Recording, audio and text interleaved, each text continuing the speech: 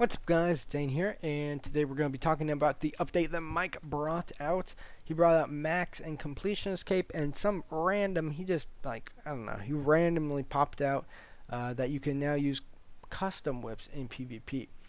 But he also added like an extra sentence to that. He said that like if you use a custom whip against someone else with a custom whip, it turns into an abyssal whip. So I asked him what he's talking about. Give us a little bit more information on that, but he hasn't yet. However, guys, since I can't really change the video once it's up, I will be commenting in the video down below. So check the comments, check the description for forum threads and explanations about the update, and you can pretty much figure out what's going on. But the Max Cape and the Completionist Cape came out today. I wanted to get the Max Cape. I wanted to be the first to get the Max Cape, but it didn't quite happen. I was literally about maybe a second off from getting it, just like a lot of people were. I think a lot of people, I think we all got the cape at the same time, to be honest. And good luck on Dan, a administrator. Dan just happened to get it probably like a millisecond first. So no hard feelings, of course. It's a cape, no big deal. But that's the person that got the cape first. Pretty cool. But let's take a look at the requirements of the Max Cape. Now, what I think is really, really cool about the Max Cape is originally it was going to be something different, and then I actually suggested something on video, and I actually suggested it on the forums as well. If you want to go check out that video, it'll be unlisted just because that's kind of like old news. But if you just want an extra video to watch, you can click the annotation on the screen right now. But he actually listened to me.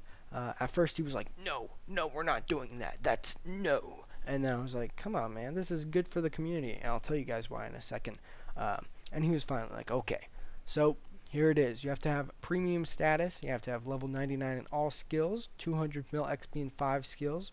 You have to complete all the quests, the achievements, get all the prayers, get the curses permanently, and get trading rights. You have to pay 3,000 PkHonor points and 2 billion coins.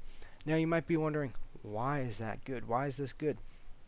Well, the thing is except for, but even this, pretty much all of these benefit you. And once you get all these achievements, you're probably going to have 200 mil in 5 skills, because you're probably going to have 200 mil HP, 200 mil attack, strength, defense. That's 4 right there. And if you're smart, you'll have 200 mil XP in Herblore, because it makes you that bank. Of course, we all know the super prayer potion method. If you don't know that video, go check it out on my channel, and you can make that GP pretty easily.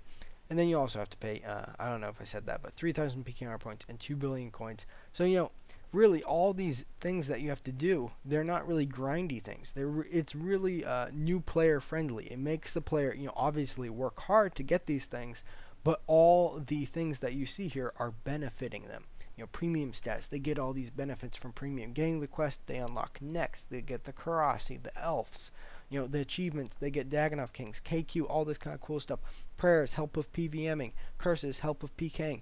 The point shop allows them to actually make money off their PK points. This is why I think it's actually a really, really cool thing, because it's not all about getting a bunch of XP. It's not all about grinding. It's about getting those very basic things in PkHonor that are going to help you become a better player, which is something that I really like. So of course, I got the cape. It's pretty cool, I guess. It gives you some decent stats, actually, which are going to help with PKing and PVMing. I don't know how it works when it's dropped on death. I think that this should be changed. I think that you should, I don't know, like, if you die, if you can go back and get it. I'm not totally sure. I hope you can, or nobody will PK with it, and it's kind of like, whatever. But I hope you can. Now, the Completionist Cape is a little bit harder. It's actually a lot harder. And I do have one little whining thing. You gotta add the little whine into it every once in a while. But guys, I've been playing since 2010, and I've always mainly been like, well, actually, I've always been kind of like a jack of all trades. I do some skilling. 15.6 bill XP isn't too much. It's kind of like the middle of the ladder. I'm like number 60 on the high scores, not too good. But I'm also like a PKer. I PK a lot to make my bank, but I also PVM And since then, since 2010, I know for a fact I've gotten, 20 Wildy Worm, 20 Chaos Elemental, 20 KBD, 50 Nex. I know I've gotten these. However, it's taking the data from the bookcase in your house, and the bookcase is actually only goes as far back as like November or like October 30th. And since then, I really haven't been I haven't been PVMing too much. I've been PKing, maybe doing some skilling, and really my activity on PkHonor hasn't been too much since then. I've only killed like 237 God Wars bosses, 40 Caliphite Queens, and that's pretty much just from doing Slayer.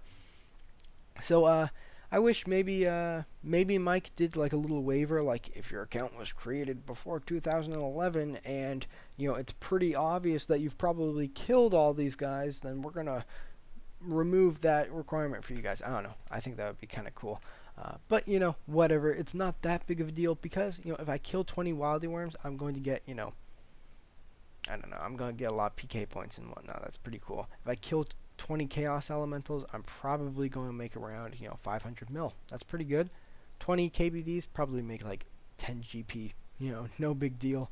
50 Nex kills, I could probably get 10 bill from that. The Corporal Beast, the 100 Corporal Beast, easy mode right here. Get a couple bill.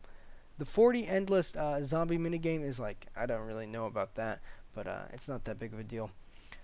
The other ones that some people might whine about is the PKing, but this is PkHonor. You're going to have to PK if you want to get the completion escape. It's only 500 kills, which isn't even that much. I mean, this is my account Ain. The only time I actually PK on Ain is if I'm like recording for a video.